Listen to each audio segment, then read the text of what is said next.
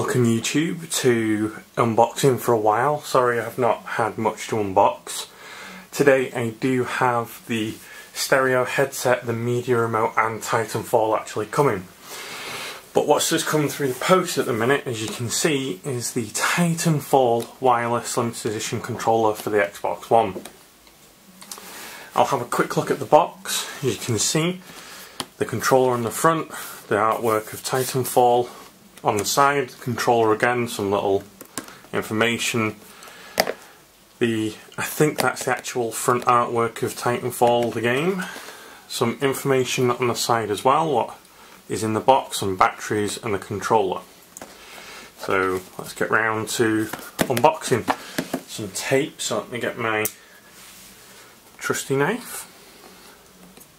Try not to scratch anything. Now I think that's it, so I'll turn it around and have a look. Wow. We have the controller and the batteries behind, so there's pretty basic to the actual controller box, nothing really else, no cables, no nothing. So I will put the box to one side and have a look at the controller. It is in white. I will be honest, I would like you to comment in the comments below and just let me know what you think of the actual TitanFall controller.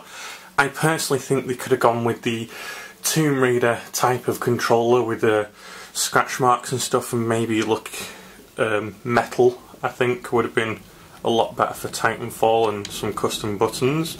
But it is nice to actually have a controller that isn't black straight off and having to wait for a long time. As you can see, we have, let's get a closer look so you can see serial numbers there. I don't know if they mean anything, I need to check online. As you can see, it's last Moist Army, I think it says. English is not great for me, sorry. We'll have a look at the back. Oh, so it seems like it's just the white plate. So you got the standard back. Let's take that off. So yeah, standard controller and a different plate on the front, really. So, but I don't have to be using my Day 1 edition now, which is good. So I'll put that down.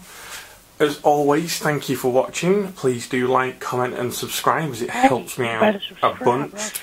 And hopefully I'll have some more videos up today or tomorrow of the stereo headset, the media remote, maybe some gameplay of TitanFall. I've not had any success with gameplay videos, but I will be plan on streaming on Twitch. So I don't know how Twitch works. You can probably find me under the tag of Restless Link, playing TitanFall, Battlefield, so you are welcome to watch at any point. And as always, thanks for watching.